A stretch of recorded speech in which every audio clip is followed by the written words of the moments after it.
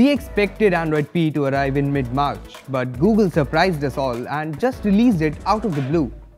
Yes, Android P is here, when Android Oreo is on less than 2% of all Android devices. But that's a topic for another time. Right now, let's talk about Android P.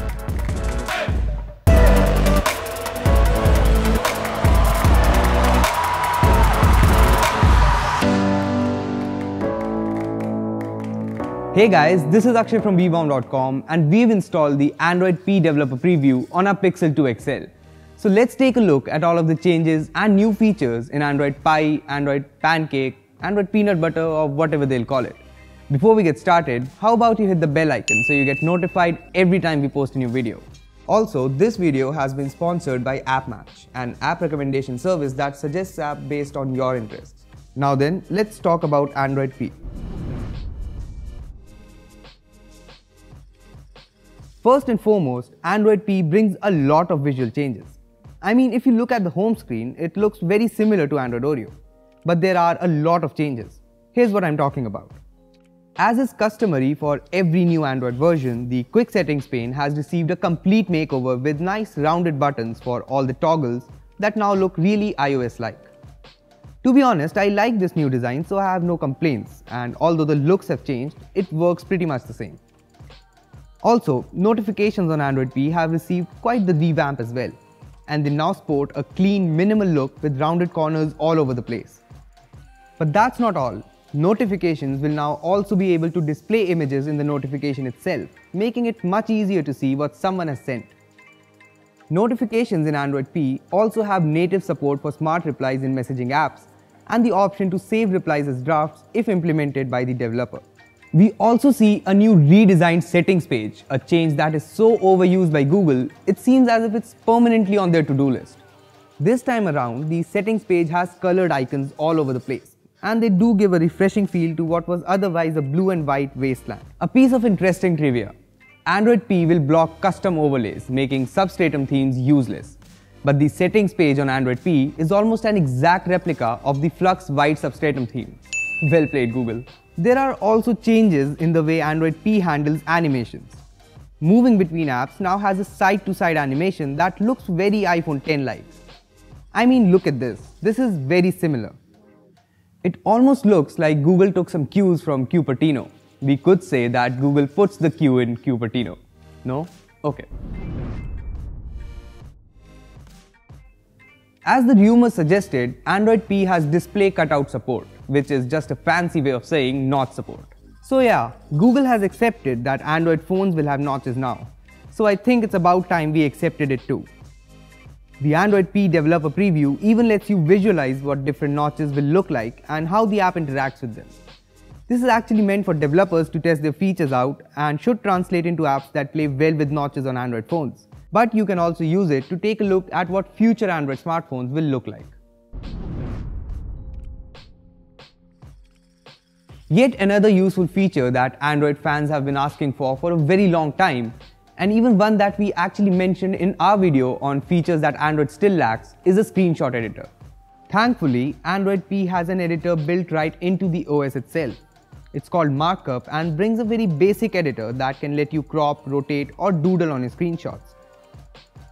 It's very similar to the screenshot tool that was introduced in iOS 11, so yeah, it does seem like Google is taking a lot of inspiration from iOS this time around.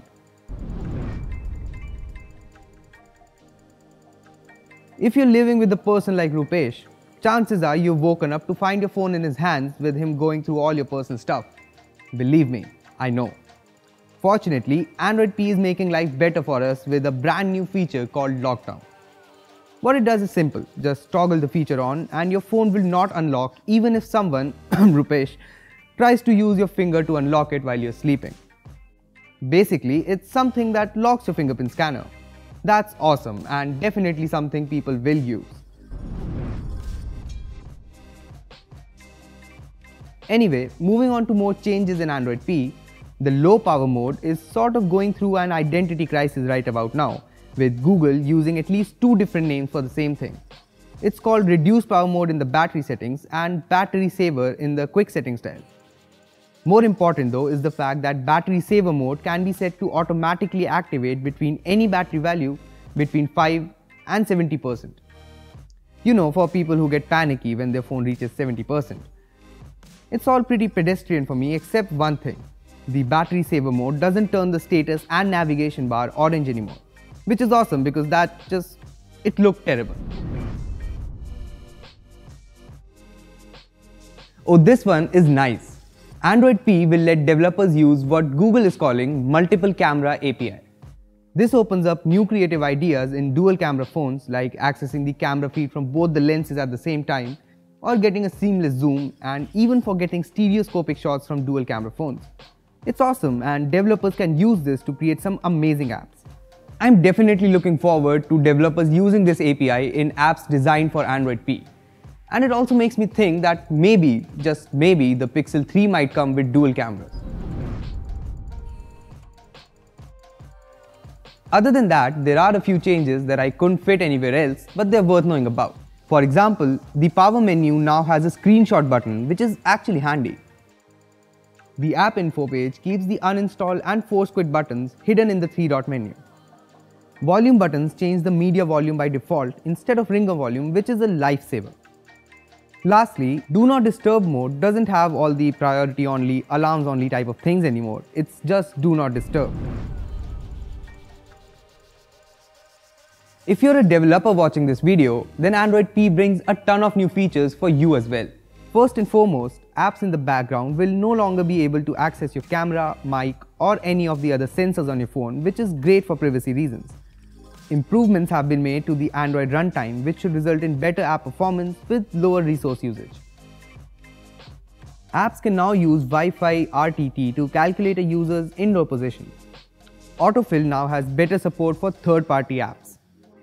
Lastly, there are some power-related changes that I couldn't really understand, so I'll just leave that to you. Now let's talk about our sponsors. AppMatch is a service that suggests apps that are custom-fit to your interests. They have a variety of quizzes that you can take and get recommendations accordingly. Let's try out this Tech Life quiz. I can answer these questions and at the end the website shows the matches which are basically apps that meet my interests.